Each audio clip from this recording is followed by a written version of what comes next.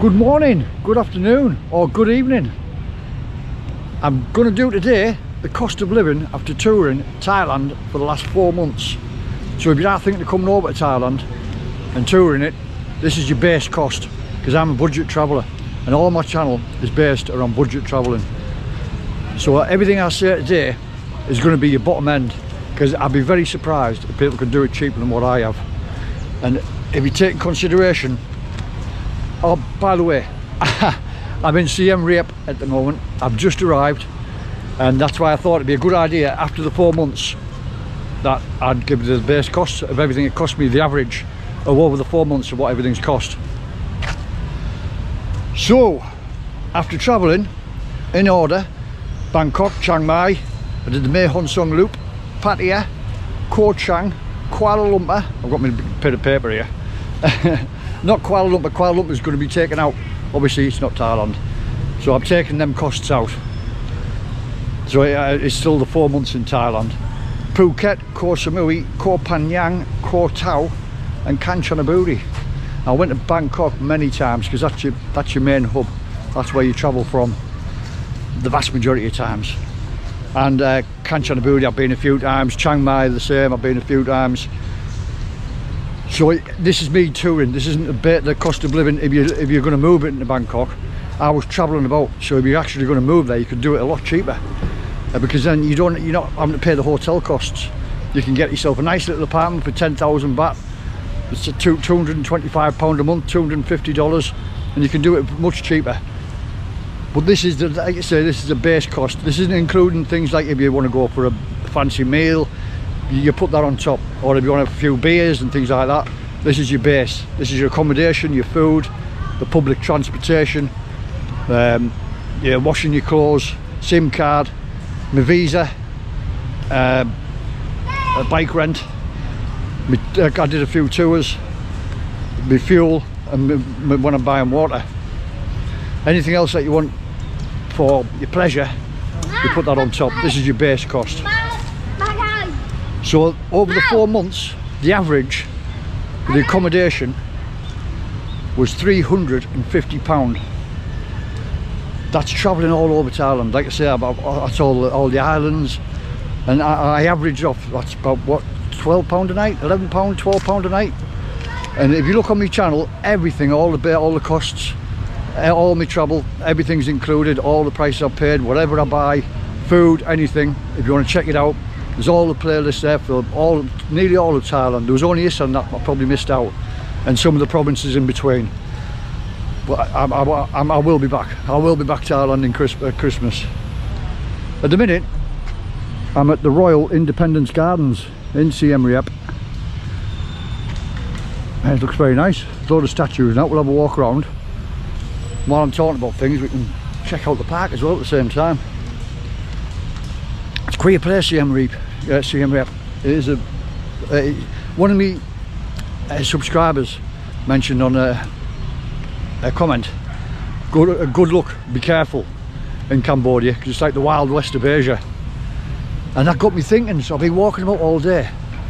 I can see exactly where he's coming from. I haven't seen one policeman. The roads are wild. Tuk-tuk drivers and what have you, they just get out in the main road, they just pull the tuk-tuk over on the main road where there's loads of people about, and they'll just have a way up against the wall. No, I don't know what the crack is with toilets and things like that, but yeah, there seems to be a little bit lawless, if you like. Yeah, we'll see the rest of Cambodia, and I've only just got here, so I've only been here for a day, so we'll see how it goes on.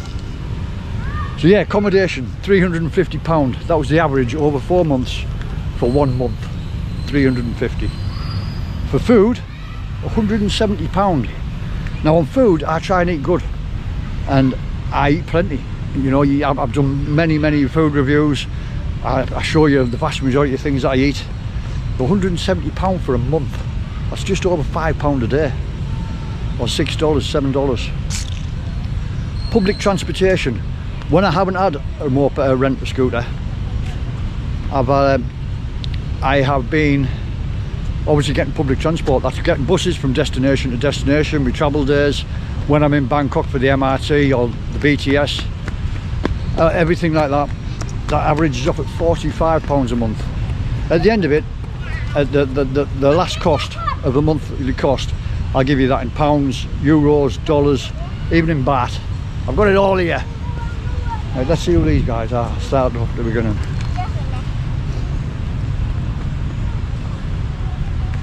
I'll just have to keep stopping and starting the camera because I don't want it to get too hot, because it has been a nice day. It's just getting on to tea time now, and the sun might be going down soon. I was hoping that this park I might get a nice sunset, but it's a bit shaded in. Yeah, so you've got 12 statues here. Let's see what they are. Oh, it's all in Cambodian. I'll take it they're warriors or something from the past. He looks like a bit of a Robin Hood. He's from the UK, from England. Robin Hood, back in the past. Oh, they all look like they all have bow and arrows. I wish I had an English description on it as well. You said you could see what it is. If anyone speaks Cambodian, please hit me up on the comments. Looks like it was a long time ago. Yeah, it's a small park, but it's really nice. There's a few people praying over yonder. There's a couple of shrines.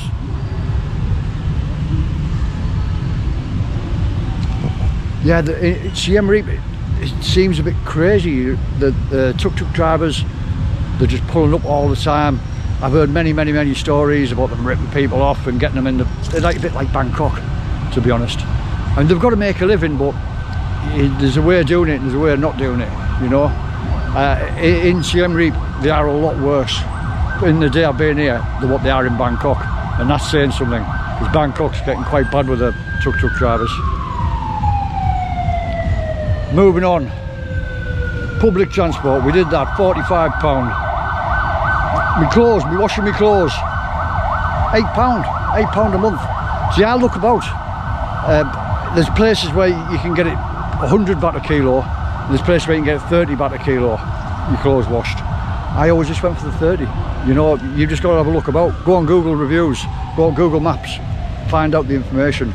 So all you have to do is a little bit of research, and you can find out everything cheaper than what you will if you walk out your hotel, or if you go to your hotel. That's probably the most expensive place, and then get your clothes washed there. I mean, the place in Kanchanaburi where I was at, they washed your clothes for free, and that place was £6 a night.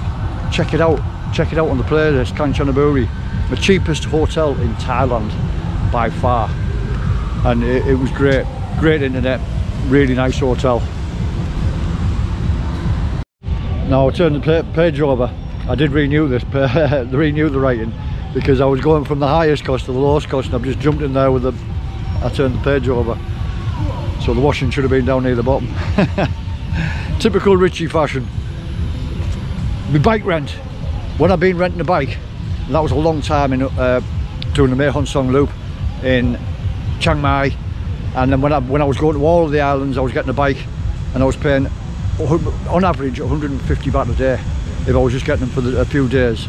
But most of the places, like Chiang Mai, when I did the Mae Hon Son Loop, I got one for 3,000 baht a month, and that was a 150cc. But that averages off over the 4 months at £60 a month. £60, cheap, very cheap. If you take that in consideration where I've been looking in Siem Reap, well, in this city alone, apparently you're not allowed to hire, the foreigners are not allowed to hire motorbikes, only in Siem Reap, not in on the rest of Cambodia. Why that is, I don't know. It could be something to do with the tuk-tuk mafia. So yeah, £60 a month, very cheap, very cheap. I mean, if you're coming over here for a long time, you're going to buy one. You want to buy one, because instead of just giving somebody else the money all the time, you can go out, pay £400 for a bike, $500, and that'll last you a long time. And instead you're going to be paying £60 a month. What's that, 600, £720 a year. You could have a bike for half that cost. Visa. Now over the 2 months, obviously you come here for 1 month, you get visa free for the vast majority of countries. I'm not sure about everyone, but in the UK, I know the US, places like that, they get 1 month free, 30 days. And then the next month, you've got to renew your visa, and that costs in UK £42. That's over 2 months. So in 1 month, £21. Tours. Whenever I went and done tours, that was I probably did 1, 2 a month when I was going to, when you see me snorkeling or going to the jungle treks on the islands, things like that. That cost me £25 a month. Again, if you're doing more, this is your baseline. This is just what you want to be doing as for an average. You know, I mean, you don't want to be doing nothing. You don't want to be coming to this island and seeing nothing. So you want to be doing a couple of things a month at least. Fuel for my bike, that averages off at £20 a month. Again, very, very cheap. The bikes are cheap to run here. The petrol isn't expensive. It's maybe a bit more than half the price of what it is in the UK. I'm not sure about in the US and other countries in Europe. Hear the music? Oh, they're all, I thought it was in Phuket when they come over from the border. The tuk-tuk drivers, they had big bass speakers, and they're just blasting out music from all over the place, like really, really loud in the daytime. So I thought it was just another tuk-tuk driver. We'll go and check that out soon. So yeah, fuel, £20. Oh, who's this fella? Anak Sanjak Srideva. He looks like he means business.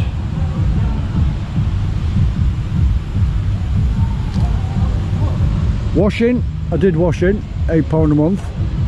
Oh, you wouldn't want to be getting hit by that. Oh, he's got big feet. I think they got that one a little bit wrong. Unless he did have that bigger feet when he was younger, when he was alive, but bloody hell, they are big feet. SIM cards. SIM cards, there was 2 months where I didn't really know where to buy the cheapest ones. I didn't really know. You learn as you're here.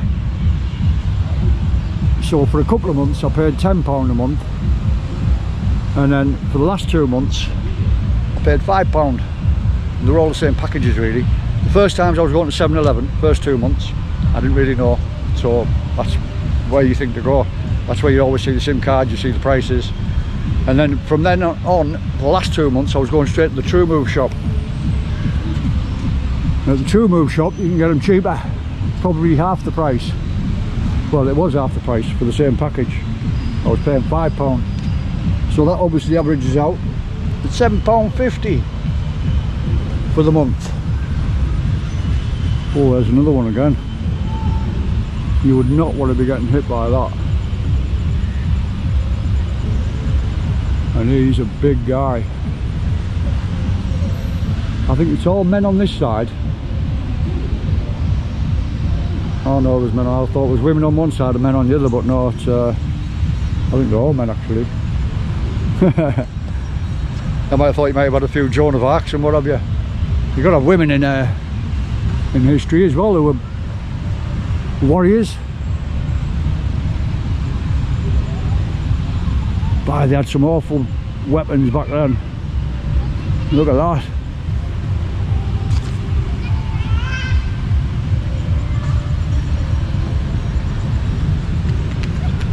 It's a nice little park, this. Nice little park. Right next to the river. Don't know what river, but my hotel's on it. I'm going to stay there for a couple of nights and then move on to another hotel so I can show you a bit of show you different options, different parts of the city, see what they're like. I want to follow this music and see what's going on. Water, essential. You need your water. Now a lot of places I was going, you get free water. The hotels, when you book in, you've normally got a couple of bottles of water there for free, so that cut the cost down a lot. And in other places, in the big cities, you have water machines, water filter machines, and they're very, very cheap, very cheap. You're talking 1 baht for 3/4 of a litre of water. So there, that was really, really cheap. But I've mentioned in other vlogs with them machines, you want to be looking for the new ones, because the filters need to be changed all the time, and on the old ones you can't see them being done that. If they can't look after the machine itself on the outside, you think they're not going to be doing the same with the filters as well. So that averages off £10 a month for your water. Now, I have noticed water's probably double the price here than what it was in Thailand. Whee! Roads, crazy roads. Go fitness. It's a bit like, reminds me a bit of Thailand. In all the parks you get all these machines, people keeping fit, people running. This could be an Asia thing. We'll see when we go to other countries. I won't go too far down there because I'll get a copyright, but I don't know if you can see, but you get the general idea.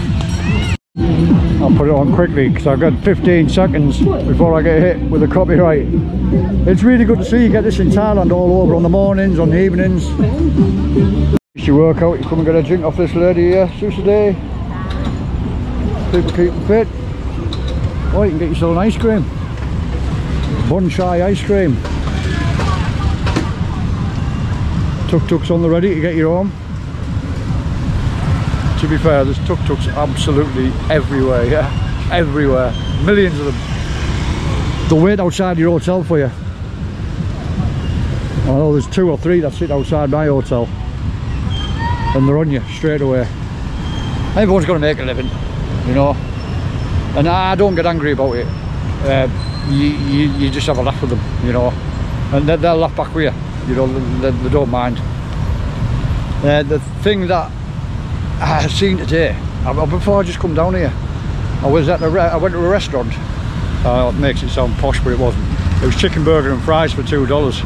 I haven't had one for months, so I thought I'd treat myself. $2 chicken burger and fries. It was really, really nice. It was really good, nice fresh bun. But yeah, what I was talking about was, before I get sidetracked as always, the ladies stand outside restaurants and they're asking people, trying to get across this road, they're asking people if they want any food, or if they want to come into the restaurant and things like that. And people are just walking past and blindly ignoring them. They'll look at them, give them a blank expression on the face and just totally ignore them. Oh! And yeah, just totally ignore them. And come on, what's your problem? You can't just ignore people like that. Then you have a bit of dignity and just say, no, I'm okay, thank you. It's insane. Sometimes you get embarrassed for people because they're just so ignorant. I know everybody asks you, but that's the job. If they don't ask you, they'll get fired. So yeah, that way, wake up and just say, no, I'm okay, thank you. I couldn't, as they say in Cambodia. Iced coffee or tea? Iced coffee? Where did I get that from? Or just normal coffee? Normal coffee and tea. A lot of the places where I see ATMs here, they're all in these, what do you call them?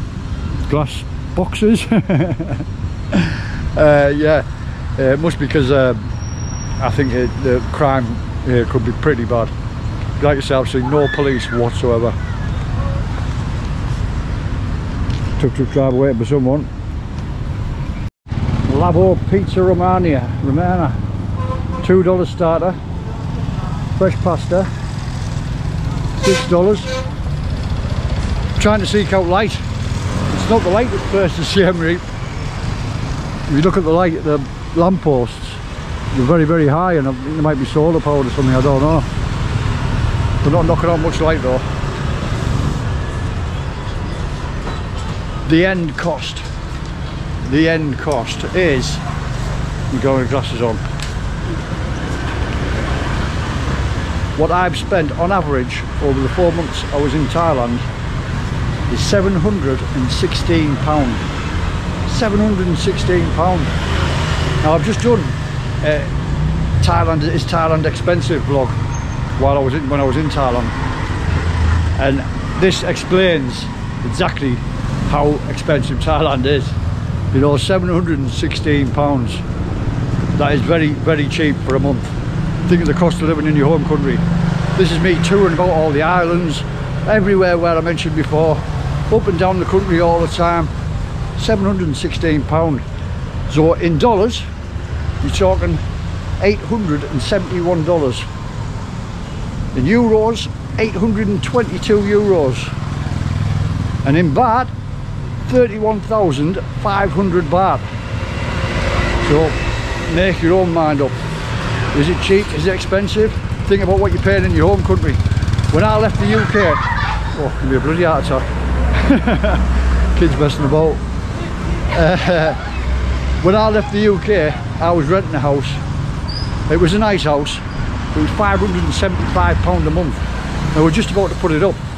They were nice people. But yeah, £575 a month I was paying. Now I'm in Thailand, or I was in Thailand, travelling about all over the country, having a great time for £716 a month. It's great. Honestly, if you can, if you've got the opportunity, get out here. Get out of Asia.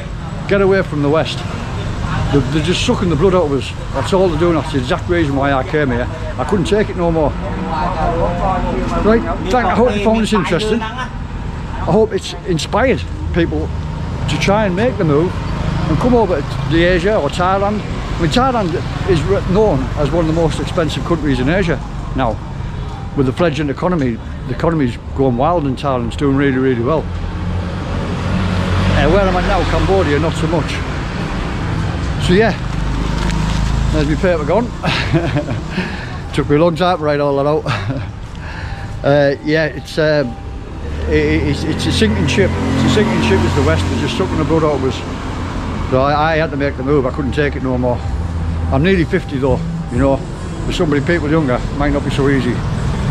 Thanks for watching. Again, I hope you found it interesting and inspiring. And I hope you can make the move soon. If you've got any questions, anything at all, if you need any information, any help, anything I can do, just drop me a message in the comments and I'll answer every message and I'll help you in any way I can. Catch me in the next one. If you haven't subscribed already, please do. Like, share, and I'll see you in the next one in Siem Reap. Have a good day.